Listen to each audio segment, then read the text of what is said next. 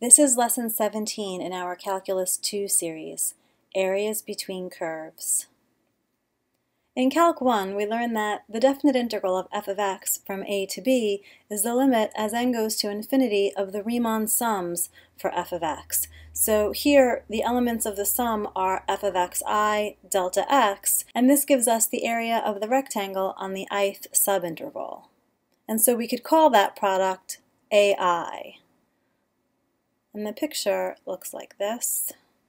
And so here, ai, that area, is this distance here, f of xi minus 0, multiplied by the width of the subinterval, which is delta x.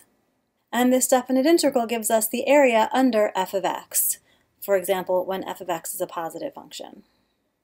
For example, for f of x equals x squared plus 1, the area of the rectangle over the ith subinterval would be f of xi minus 0, so that would be xi squared plus 1 multiplied by delta x. And here I'm showing a right-hand sum in these pictures. But remember that we can approximate using any Riemann sum because in the limit, as n goes to infinity, we'll always get the definite integral. So here, the total area under the curve is the integral from 0 to 1 of x squared plus 1, and so we take our antiderivative, plug in the bounds, and subtract, and we get 4/3. Now let's consider areas where we might want to use horizontal rectangles. For example, if we want the area here, this is f of x equals x squared, but we're looking for the area between this curve and the y-axis as y goes from 0 to 4. It would be simplest to take horizontal rectangles. And so we're going to be integrating, in this case, with respect to y.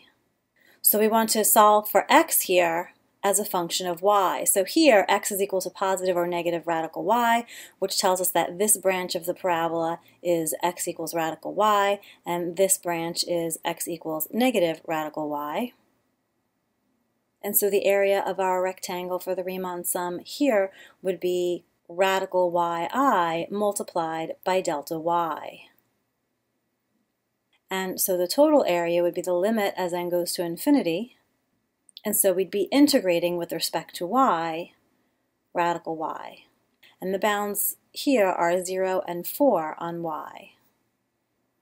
So integrating, we get 16/3. So now we have the idea of not only integrating to find areas with respect to x, but we can integrate with respect to y to find areas as well. Building on that, let's take a look at the area between curves. Here we have y equals f of x and y equals g of x, and we want to find the shaded area here. That's the area between the curves over the interval from a to b. Well, we know how to find the area under y equals f of x. We integrate f of x from a to b. And we know how to find the area under y equals g of x. We integrate g of x from a to b. So what we want to do here is subtract those two integrals. And we can write that as one integral here, the integral from a to b of f of x minus g of x.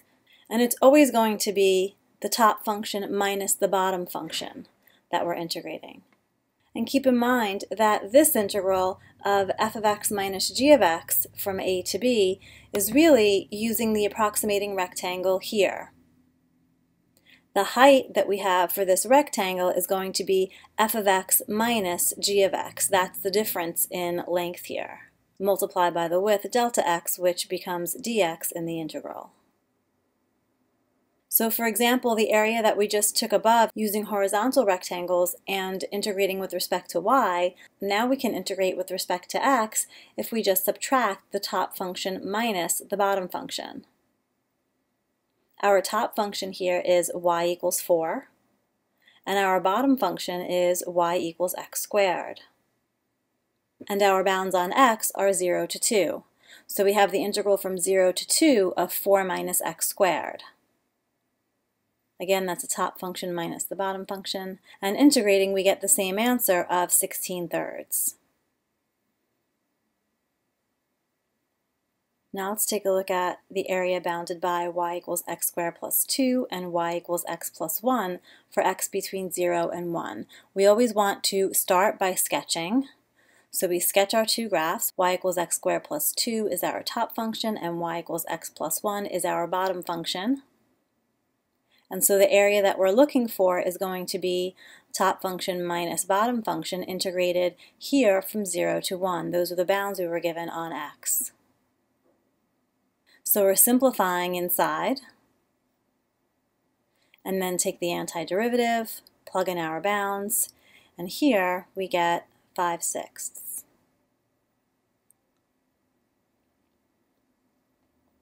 Now notice that the functions I've been showing so far are all greater than or equal to 0. Well, what if one or both of the functions is less than 0 over the interval? Is it still going to be top minus bottom to give us that shaded area in between the two curves? And actually it is. So let's take a look at the graph here. We have the top curve is y equals f of x and the bottom curve y equals g of x. And this first case is the case that we've been seeing so far where both the values are positive.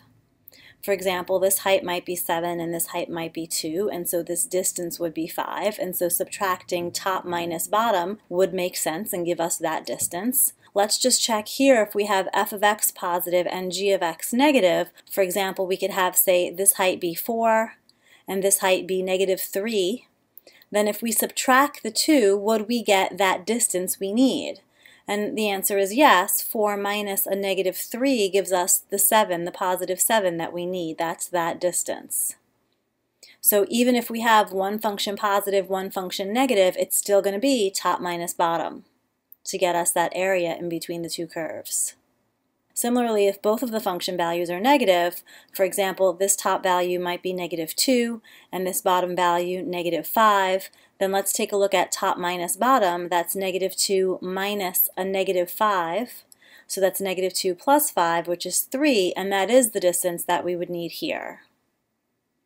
So it's always going to be top minus bottom when you're integrating with respect to x to find area between the curves. So let's take a look at this example. Find the area bounded by y equals x squared plus 1 and y equals x plus 1 for x going from -2 to 1. So the first thing we want to do is sketch, as always. And so we sketch y equals x squared plus 1, that's our parabola, and we have our line y equals x plus 1, and we want to make sure that we get the correct points of intersection. So it's worth taking a minute and setting these two functions equal and solving for x to make sure we get the proper points of intersection. And here, solving x squared plus 1 is equal to x plus 1, we get x equals 0 and x equals 1. So then the area that we're looking for is the area bounded by these two curves and between these x values. So that area looks like this. But now notice that our top function changes over this interval. So we're going to have to split the integral into two parts.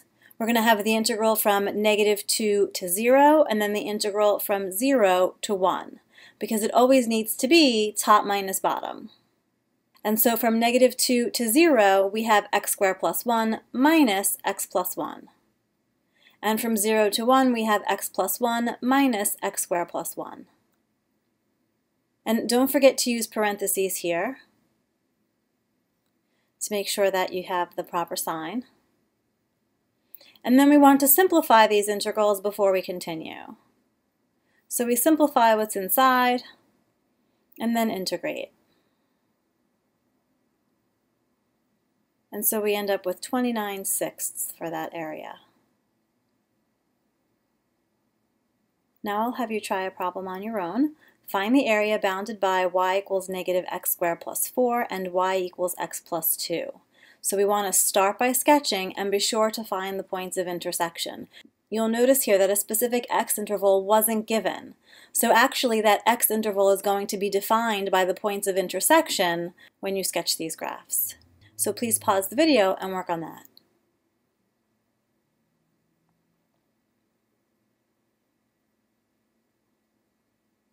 So here's the sketch we have. The points of intersection we get by setting the two functions equal to each other. And so we get x is equal to -2 and x is equal to 1.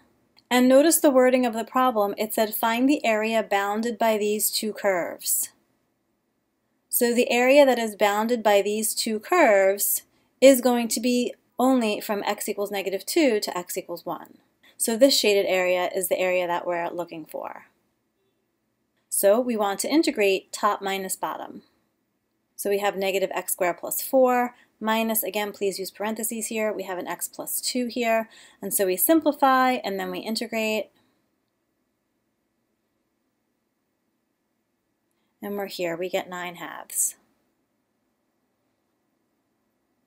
Okay, let's take a look at another example. Find the shaded area. So it's the same curves as above, but now we have a different region. So we have y equals -x² plus 4 and y equals x plus 2, but now it's this region that we want to find the area. Now, to recognize top and bottom curves for this region, we realize that the top curve is changing at x equals 1. So we're going to split this into two integrals. The first integral from -2 to 1 has a top curve of y equals x plus 2 and a bottom curve of y equals 0. And then the integral from 1 to 2 has a top curve of y equals -x² plus 4 and a bottom curve of y equals 0. So we're here. And we integrate and get 37/6. Now we mentioned earlier in the video the idea of taking horizontal rectangles and talking about distance from right to left. So let's take a look at this same region, but let's think about taking horizontal rectangles now. Instead of talking about a top curve and a bottom curve, we could talk about a right curve and a left curve. And this distance here for our rectangle, say at yi, would be radical 4 minus yi minus yi minus 2. Horizontal distances are always measured right minus left. We had top minus bottom for the vertical distances, now we have right minus left for our horizontal distances. So that height's going to look like that. So that gives us the integral here, right function minus left function, and I'm talking about functions of y now. And so we have radical 4 minus y minus a y minus 2 integrating with respect to y. And we knew that this intersection point happened at x equals 1, while the corresponding y value is then 3. And so we're integrating from 0 to 3 on y. And so we have the bounds 0 and 3 here. Now this integral is a little bit more complicated because we have a u substitution here. Let u be 4 minus y, then du is negative dy, so we put a negative inside and outside. And then this becomes negative u to the 1/2, integrating from 4 to 1. And this stays as is.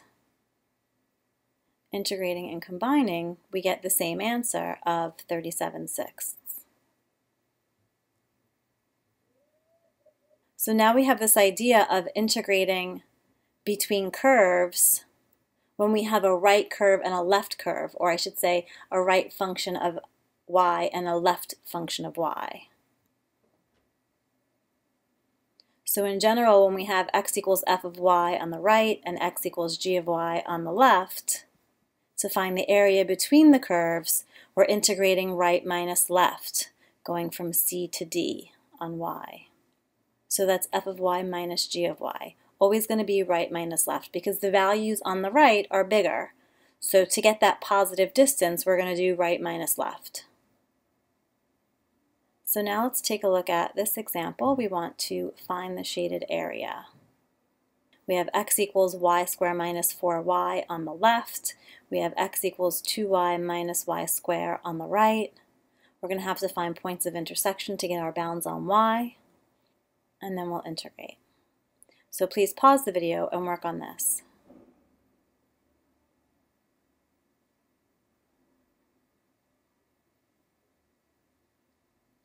Finding the points of intersection, we set the two functions equal to each other, so y² minus 4y is equal to 2y minus y². And so we factor and we get y equals 0 and y equals 3. So that does look like it makes sense with our picture here. Y equals 0, y equals 3.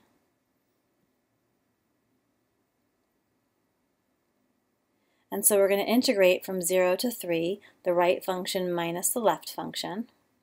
And again, I'm going to remind you to use parentheses because it's a common mistake I see. So we simplify the inside, integrate, and here we have an area of 9. So to summarize finding area between curves, the first thing you want to do is sketch the region if the sketch is not given to you. And this includes finding all points of intersection. Then you want to determine if the region has top and bottom curves, in which case it'll be a dx integral, or if it has right and left curves, in which case it'll be a dy integral. And if the region can be described both ways, then you want to see which way is going to be easier to set up and compute. And with this summary, we'll conclude our lesson on finding areas between curves.